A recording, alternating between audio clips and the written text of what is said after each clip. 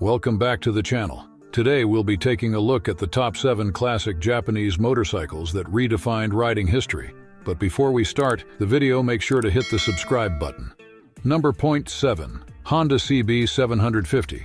Let's embark on a nostalgic journey with the Honda CB750, the trailblazer that graced the scene from 1969 to 2003. The Honda CB750 boasted an air-cooled inline 4-cylinder engine, showcasing its prowess as if it ruled the roads.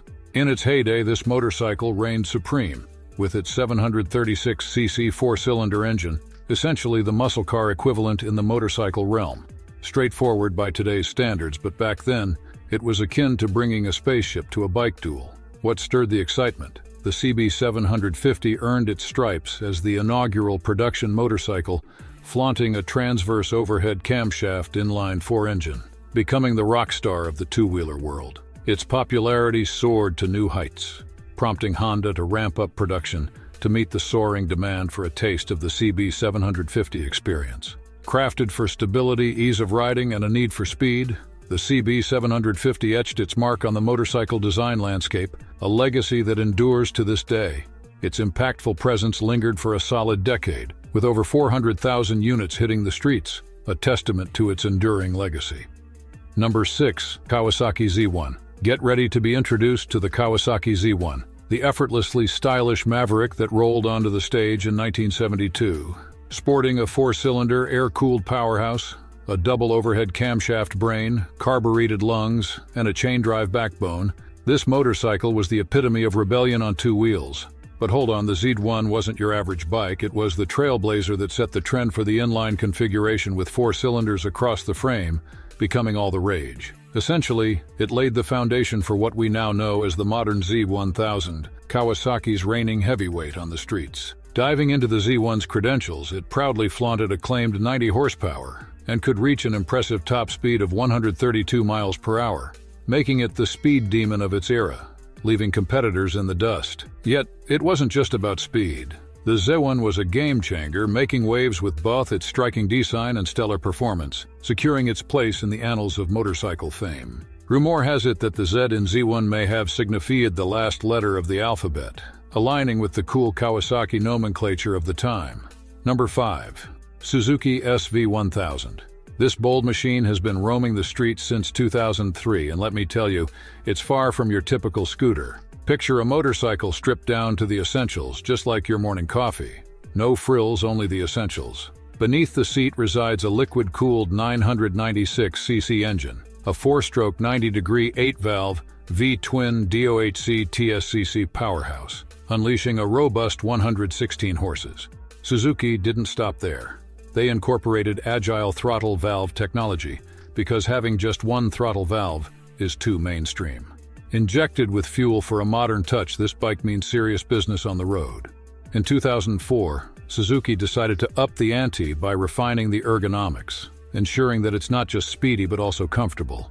It may not be a superbike, but it certainly transcends the realm of your average Sunday cruiser. Enter the Suzuki SV1000. A two-wheeled legend that's been capturing attention and leaving tire marks since the early 2000s. If motorcycles had a yearbook, this one would undoubtedly be voted most likely to make your heart race.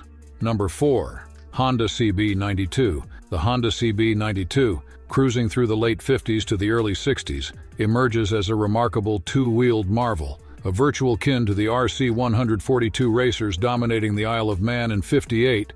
This bad boy flaunts sleek aluminum mudguards, a clever chain guard, and a fuel tank that subtly nods to the prototype CB71. Picture this: a motorcycle that not only grabs attention with its stylish features but also boasts a generous 10.5 liters of fuel, practically a personal gas station on two wheels. Hold on, because there's more to this beauty. Its rear suspension proudly displays its springs, and the 8-inch magnesium hubs are the perfect cherry on the top.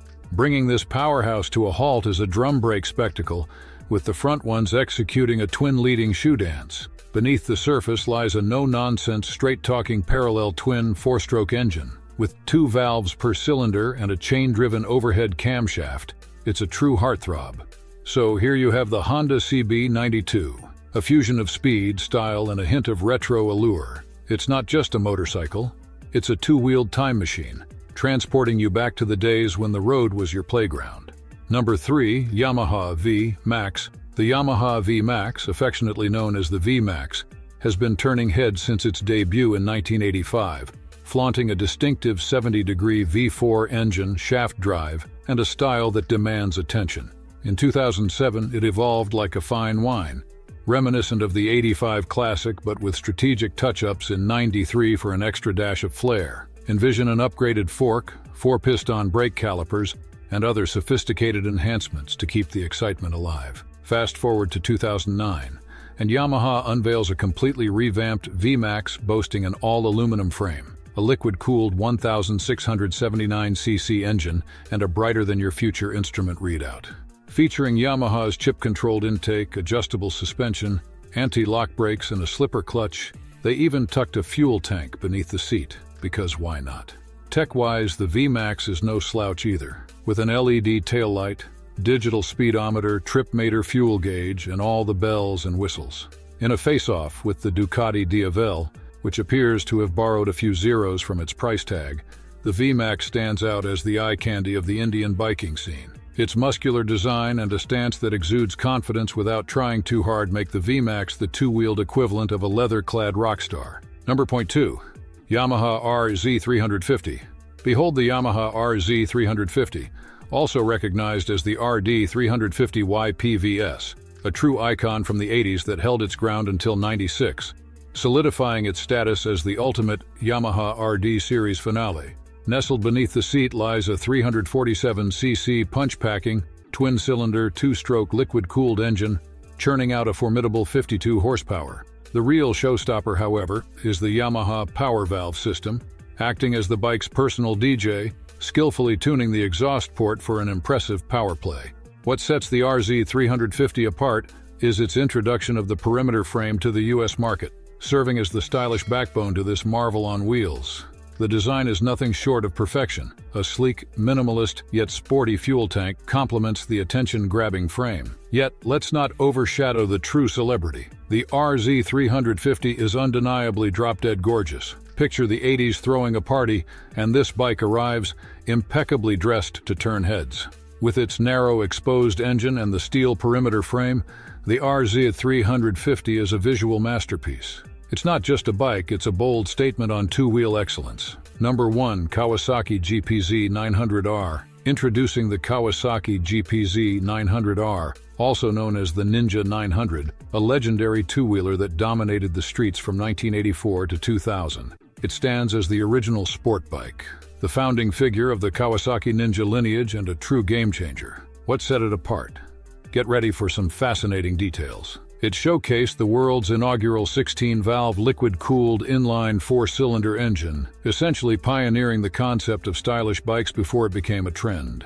Boasting a 908cc 4-cylinder engine with a robust 115 horsepower, this machine could reach a top speed of 151 miles per hour, officially marking it as the initial road bike to surpass the 150 barrier. But the GPZ 900R wasn't solely focused on speed records. It possessed a magnetic charisma, clinching the Bike of the Year accolade in numerous countries, and even making a notable appearance in Top Gun, solidifying its status as the heartthrob of its era on two wheels. Enjoying a stint as the best-selling bike globally for a considerable period, the GPZ 900R etched an enduring legacy in motorcycle history. Despite its retirement in 2003, murmurs of a potential comeback persist, underscoring that this icon refuses to fade into oblivion. And with this, we have reached the end of this video. Which one is your favorite? Let me know in the comments below. And don't forget to hit that like button and subscribe for more two-wheeled adventures.